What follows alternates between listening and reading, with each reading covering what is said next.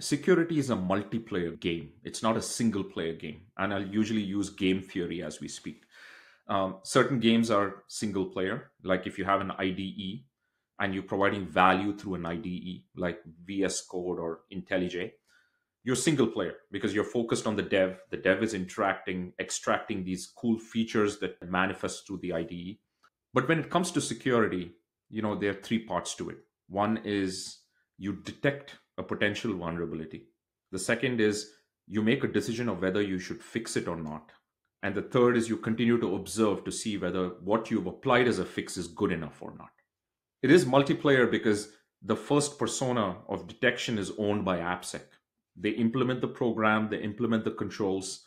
And to your point, they have to do it in a way, or the product should help them do it in a way without pulling all the other players off the game.